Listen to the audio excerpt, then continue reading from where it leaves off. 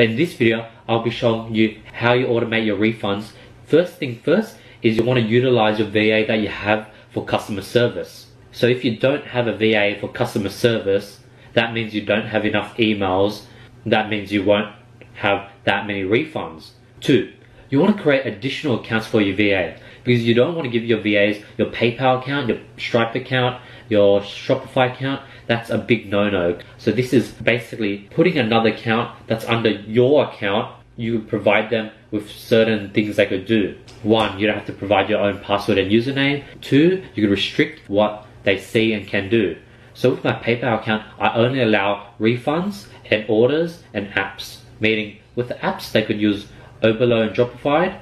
Orders, they could see what orders need to be done. And refunds, meaning they could go into each order and process refunds for me. So Shopify, you just type in staff admin accounts on Google and you'll be able to find a whole tutorial on how to do that. Similarly for PayPal, just type in how do I add users to my PayPal account on Google and you'll be able to find all this information. It's pretty easy to follow. What happens usually, VA would get an email asking for a refund. What they'll do next is they'll log into the additional Shopify account and they'll find the order and just click refund. It's simple as that. So basically, you pay your VA not to only reply to emails, but as well as process refunds. Sometimes the order might be paid through PayPal. And when you click the refund button, it doesn't really work because I have many issues where I click the refund button and they don't get the refund through PayPal. So what I do is I actually get my VA to log into their PayPal account, the additional account that I create, search the transaction using the email on the order,